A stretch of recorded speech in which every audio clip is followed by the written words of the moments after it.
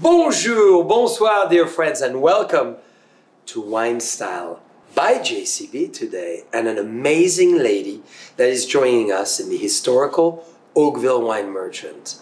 This is California grown. This is very exciting because we'll speak with Casey Cornwell about farming, about this special month, and what it means to her, as this is so important. All of you remember, tell me what you eat, and I'll tell you who you are. So Casey, welcome to Wine Style. Thank you so much for having me. I'm thrilled to be here. Well, this is such a great honor. So tell us, what is California grown? So California grown represents all of the farmers and ranchers and the farm workers who produce California's 400 plus specialty crops, including, of course, wine and wine grapes. So 400 different crops. That's amazing. Is California one of the most diverse farming community in the United States? Without question. So California produces 50% of the nation's produce, over 80%, as you well know, of our wine, and we're the #1 in sustainable dairy and a number of other agricultural products. Are you California grown yourself? I am California grown. I'm 5th generation California farming family, so pretty passionate about all of it. So what made those eyes so beautifully blue that you have? Genetics. Is it the local avocado? Is it the fabulous almonds? Is it the wines from Napa Valley? Certainly it's partially the wine, but since it's October, I mean, right now it's probably pomegranates and persimmons. Ooh la la, they're beautiful, as you can see. So now, as we talk about farming, what is essential for everybody around the world to know?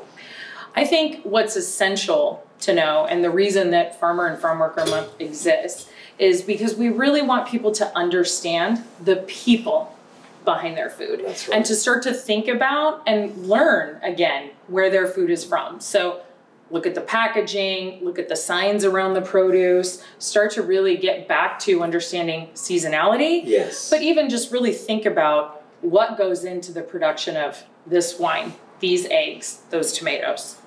And when we think about the practices of California, what are the practices today, and what is the big trend in terms of respecting Mother Nature? So certainly the trend is sustainability, right? But I think consumers a lot of times have a hard time understanding what that means or metabolizing it. So really we talk about the 3 E's. So the first one, and the most important to me, is social equity. So making sure our farm workers are paid well, making sure they are treated well. California is one of the only states with, in addition to higher minimum wage, heat protections for our workers and those kind of things. And then there's environmental, right? So farming practices, behaviors in the winery or in processing, making packaging decisions, all of those things. So it's not just the farming practices. A lot of times it's what happens after the fruit or vegetables are harvested. For sure. And then the third E in sustainability is economic, because it has to work. It has to work, because if you're doing great things for your people and you're doing great things for the environment, you can't keep doing those things if you're not making any money at it. That's right. Well, congratulations. This is so well outlined. I want to make a toast, not just to your gorgeous eyes, but to what you just touched on. And that is seasonality. How important is it for all of us to respect the rhythm of Mother Nature? Well, it's hugely important. I think seasonality, people who care about farming and farming practices, or farmers and farm workers, or even just what's going on in the environment, if you're eating seasonally, you're being a good steward of the environment, because you're eating what's available around you and you're consuming what's available around you.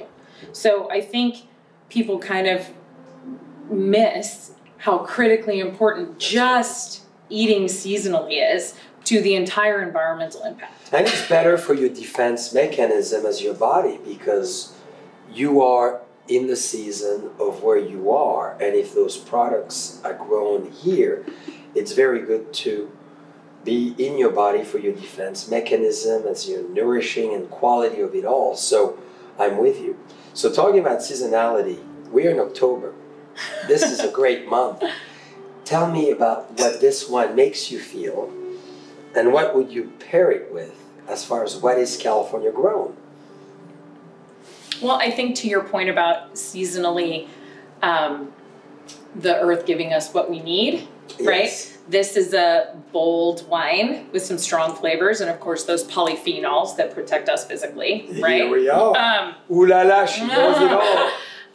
But I think some of the things that are in season now Yes. that would make good sense with this would be almost roasted sweet potato and those late summer tomatoes, and certainly maybe I would go lamb, other people might go beef. I'm with you. Let's go for dinner. Yeah, I'm into it. I'm ready. There are certainly some restaurants around here we can make it happen. Well, what about if we cook?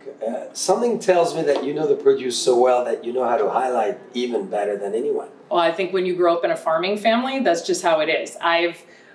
People would talk about seasonality or farm to table, and I think when you grow up in agriculture, that's just the way we eat, right? We're eating not only what we're producing, but what our friends and family members and the people around us are producing. So That's the key. I grew up that way. And what does it mean to you to be fifth generation Californian? And when you think about this, that means we go back to the 1860s, Right. 1870s. What it means to me is I certainly have a sense of pride about California, and I wish people would learn or go back to appreciating, and I know so many of your audience does, the bounty For sure. that is California and the diversity that is California. Certainly we're a large state physically, but when you look at all the terroir we have, the reason we grow 400 crops is because we have all of these different places that can do all of these amazing things. Yes, that's amazing. And as your family, I think, doing the math in my head, was right there in 1881 when the Oakville Wine Merchant and the Oakville Grocery was founded. So it's pretty cool. Yeah, certainly we were in the San Joaquin Valley when they were up here. Fantastic. Well, any message, Casey, you would like to convey to our friends all around the world about farming, about Napa grown, California grown, and maybe about, California farm workers at large? Yeah, absolutely. I think that California agriculture is really and has been looking to take care of our people, looking to take care of our place, Yes. looking to do things better, and I feel like your group is an ideal Thank you.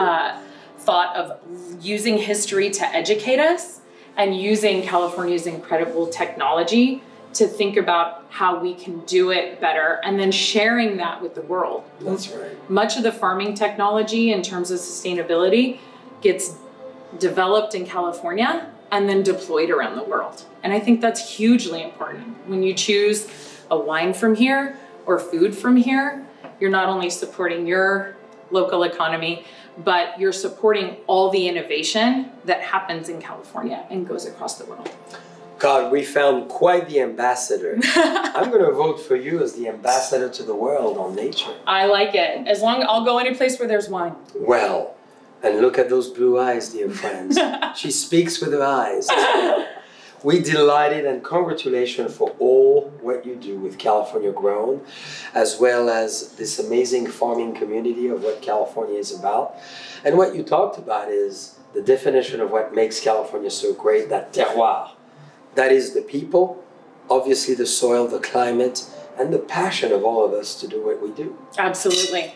Salud. Thanks for having me. And great celebration, October month. Cheers.